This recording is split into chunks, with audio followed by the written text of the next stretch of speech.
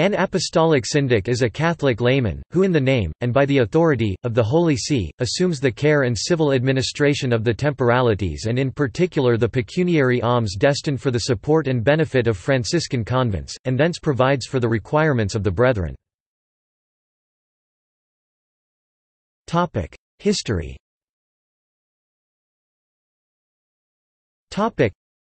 To the friars minor, corporate as well as individual ownership was forbidden by the constitution or the rule.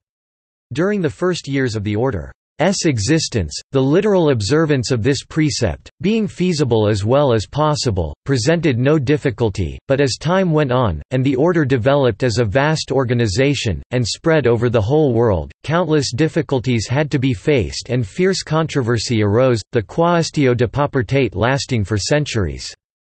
To preserve and safeguard as far as possible the letter as well as the spirit of the complete expropriation advocated by Saint Francis, the popes adopted the fictio juris of assuming to themselves the ownership of all goods bestowed upon the friars. Thus the friars were legally regarded as mere users, the right of property being vested in the Roman pontiff, except in cases where the donors made explicit reservation in their own behalf. But as the civil administration of property in one's own interest is an act of ownership, and this was prohibited by the rule, such administration had to be exercised by a steward appointed, or at least authorized, by the Holy See. According to the decretal of Nicholas III, Exit qui seminit, Art. 12, n. 2 of 14 August 1279, the appointment of the Apostolic Syndic rested with the sovereign pontiff or the order's cardinal protector. Sometimes bishops acted as their delegates in this matter, but Martin IV, Exultans, the 18th of January 1283, empowered the superiors of the order—the general, the provincials, and the custodes—within their respective spheres of jurisdiction, to appoint and remove syndics as circumstances might require.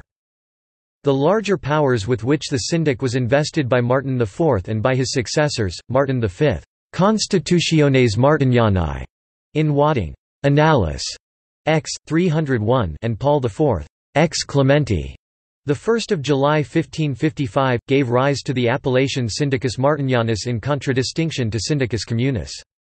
This latter, as constituted by Nicholas III Exit and Clement V, Exivi de Paradiso, 6 May 1312, could deal only with movable property valuables accepted and with purchase monies.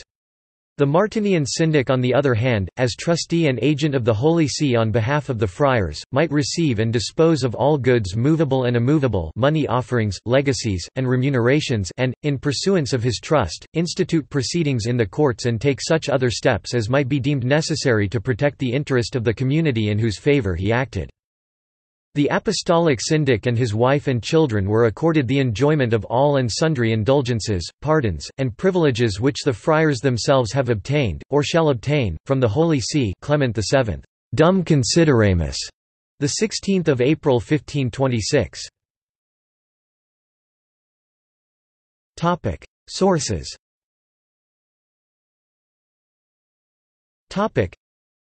This article incorporates text from a publication now in the public domain, Herbermann, Charles, ed. 1913. Apostolic Syndic. Catholic Encyclopedia. New York, Robert Appleton.